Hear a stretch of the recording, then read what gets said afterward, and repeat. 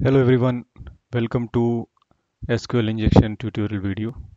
In this video we will see how SQL injection work.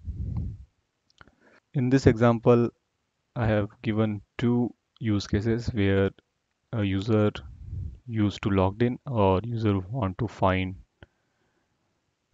username using find by username method. So if I say click to login, I can see that I am able to log into the system. For invalid user, it says that username and password is wrong. So if I tweak the input parameters with this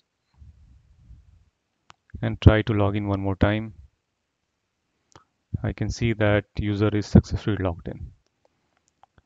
So this what we did now is we have just injected this query in the SQL parameters. The same can be done with the find example. Click to find. It gives the all the name which is present in the DB. Thanks for watching the video.